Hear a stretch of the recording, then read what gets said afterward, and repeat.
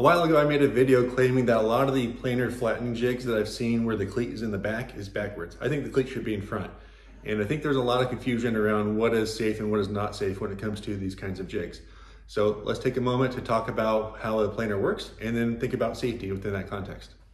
So let's briefly review how a thickness planer works, or at least how this thickness planer and many other thickness planers work. There is, above the bed, under this machine here, 3 contact points with the board. There is a in-feed roller, an out-feed roller, and a spinning cutter head. Both these 2 rollers are spinning in this direction, so that when they come in contact with the board, they are going to help push that board forward and feed it through the thickness planer. There is a spinning cutter head that is spinning in the opposite direction and pushing against the motion of the board going through. But that's what's doing all the hard work here. It's cutting the board and getting it to a consistent thickness. So let's see how this works. You got this. Again, this is under the planer here, just above the bed. You by hand push the board into the planer until it engages with that first roller. That first roller kind of pinches it to the bed that it's on, and it has grip on it, and it will, at that point, start feeding the board by itself. At that point, you should not be pushing the board by hand. At a certain point, the in-feed roller will push it to the spinning cutter head. Again, that's spinning in the opposite direction, and we start cutting the board at that point.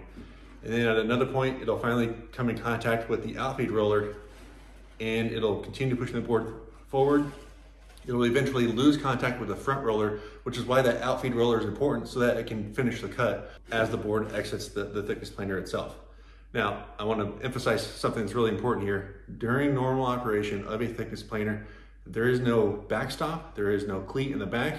There is just a board out in the open, and after you get it to engage with the first roller, it's hands off.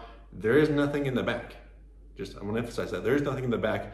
And the reason why there's nothing in the back is because you've got rollers that have a strong grip on the board, preventing it from kicking back. So what would happen if I had this setting too low? If I had this lowered too far low to the bed and I pushed the board through?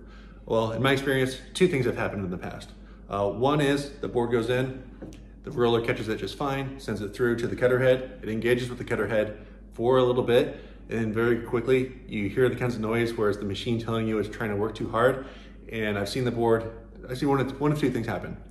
The board gets stuck because there's too much friction with the cutter head that it can't overcome. The rollers can't overcome that friction to keep pushing the board forward. So basically it halts right there. I hear it, I very quickly slap the stop button, the machine turns off, I raise up the bed and pull the thing out, and I get disappointed about how my board is ruined. So that's one thing that can happen. The second thing that can happen is more or less the same thing, but instead of me shutting it down, the breaker trips because there's a power surge, and what the machine is trying to do is trying to do too much work in too short of a period of time. And it's the same thing at that point. The board has stopped. I now have to raise the machine, back out the board, and then I proceed forward with the rest of my project.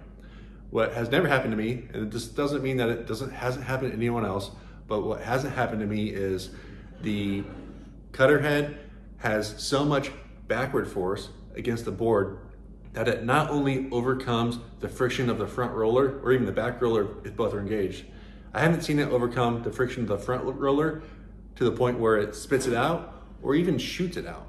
Again, there's a roller there that is pinching the board to the bed, and I just have never seen a cutter head spit out a board with that much surface area and friction against that board in that direction at all. So again, I want to emphasize the fact that during normal operation, it is safe to not have a backstop to catch kickback. So can a thickness planer ever, in any circumstances, kick out wood and effectively have kickback and put you at risk? Yes, absolutely. I've seen it in 2 instances. One instance is because I wasn't adhering to the advice within the manual of my DeWalt thickness planer. Again, as a prop, 2 rollers here. I've got the spinning cutter head in the middle, and they say, for good reason, make sure the board is long enough to go through the planer. I'll have to go look up within the manual. I think it's something like 12 or 13 inches. Make sure it's got that much length. This board is not that long. And what would happen if you were to send this board through the thickness planer, it would engage with the first roller, it would engage with the cutting head, and then before it makes contact with the last roller, it loses contact with the first roller, and now you've got a spinning cutter head moving at 10,000 RPM, just beating up on this board that has nothing to hold it down, and I've seen that thing just shoot out the side, the back. It happened so quickly, I don't know what direction it came out, but it came out, and that's like a touching the hot stove situation. I have never since sent through a board that is too short, because now I understand better how a thickness planer works. You need to send through boards that you're guaranteed to have more than enough room to engage with both rollers at the same time. If your boards aren't that long, then that board's gonna get chewed up and spit out, and you don't know where it's going or what damage it's going to do. The second time I've had little pieces of wood that come out of the thickness planer is when I'm planing an in-grain cutting board. So I'll have a cutting board that is long enough, but with an in-grain board, the grain is pointed up like this. It's obviously not this tall, but the grain points up. And when you've got grain at the very end of the board that isn't supported, then I've seen flakes get shot out the back of that. Now, again, planing in grain, be very careful. Like, default to not doing it and finding a different way. Default to maybe using a drum sander or a router flattening jig. I've done in-grain boards through my thickness planer in a very safe way. I've done maybe 20 or 30 in-grain boards. So at this point, like, I understand, take extremely shallow passes, a 64th of an inch at a time or less. I now understand how to reinforce the in-grain within my board. So if you want to be safe, just don't plane in-grain. If you want to kind of roll the dice a little bit and make sure you're being safe, take off extremely little amounts of wood as you pass it through. But yeah, those two instances, having pieces that are too short or having in-grain pointed up, are the only two instances when I've had wood pop out of my thickness planer and effectively count as kickback. All right, let's get to the punchline on why having the cleat in the back of a planer flattening jig is not only backwards, but actually potentially less safe. So again, let's review. We've got a board that's not perfectly flat. You know that by pushing on opposite corners of the board. So this would be a good candidate because it's long enough to go through a planer flattening jig. The way I've seen other people recommend this work is you have the cleat in the back, push it right up against there. You then shim it. Use hot glue for your shims, that's fine. I got nothing personal against hot glue. I just think with a front cleated jig, it's unnecessary. But let's say the shims are hot glued or painter's tape is holding it down. And now you've got a board that is securely flat. It's not gonna wobble as it goes through, in theory. You feed this jig under the planer and engages with the first roller. That first roller is going to put an immense amount of pressure down and pinch the board to the bed and start feeding it through. It's possible that this whole process, maybe there's too much friction on the actual bed of your planer, that this doesn't want to move through very easily, or that you just didn't do a good job of shimming the board. It's possible for that front planer to pull this away off the backstop. And that's actually not great. It already defeats the purpose of having the backstop in the back. Potentially, we'll talk about a safety concern in a second here, but it pulls it off the backstop already because at the end of the day, hot glue is not 100% rigid. It's got some elasticity to it, and that can happen. But here's a scenario I want to walk you through. Let's say that front roller applies so much pressure such that it pulls it off the back cleat there. Let's imagine this shim is glued down, and now the board is off the shims, at least one of the shims. Now imagine that front planer, or that front roller, is applying pressure in such a way and the board is twisted in such a way that this front corner pops up a little bit. And it pops up too much, where it's about to engage with the cutter head.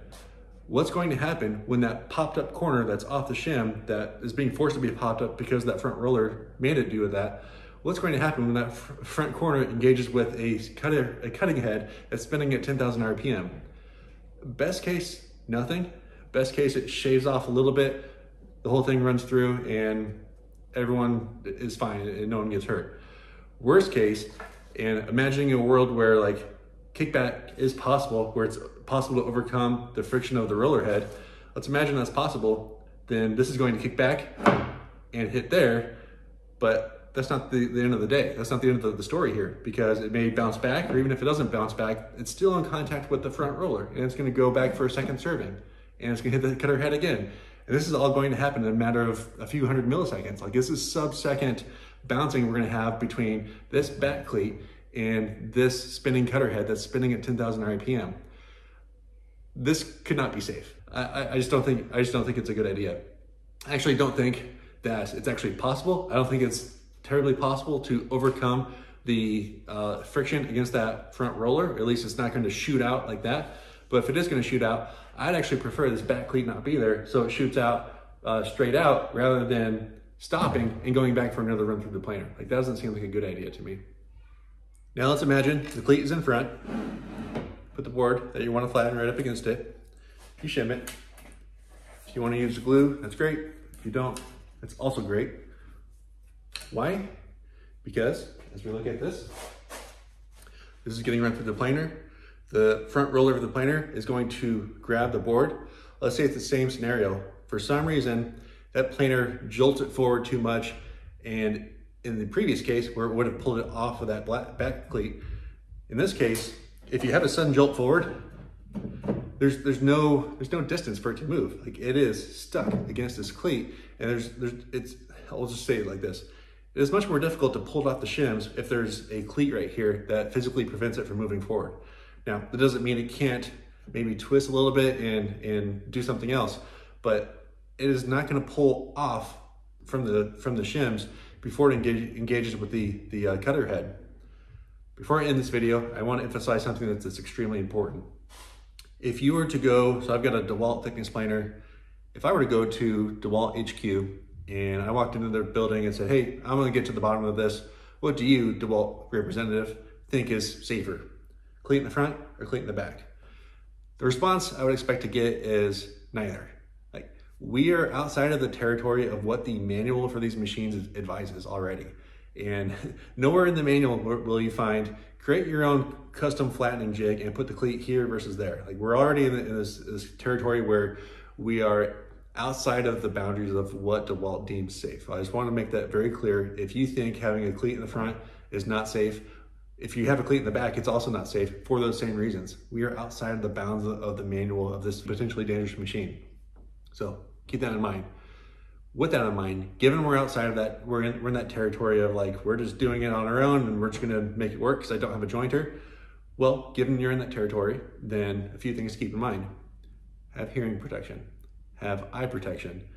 Don't stand directly behind the planer bed on the assumption that no matter what I just told you right now, always assume that the board can shoot out like a bullet. Despite everything I said in this video, make that assumption. Assume it'll shoot out like a bullet. Don't put yourself in the line of fire. Don't put anything you wouldn't want destroyed in the line of fire. Again, I don't think it's very likely or could happen depending on the state of your rollers, but always assume with these big machines that you're using, kickback will happen and can happen, and get out of the way. Like, don't stand there, assume it'll happen. That's how you can be safe with a thickness planer and having a thickness or a planer flattening jig at the same time.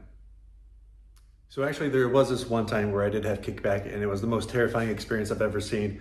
If you enjoyed this video, please consider supporting my channel by subscribing, buying a super thanks, or become a channel member where you can watch exclusive content and gain access to videos before they are publicly available. Thanks for your support.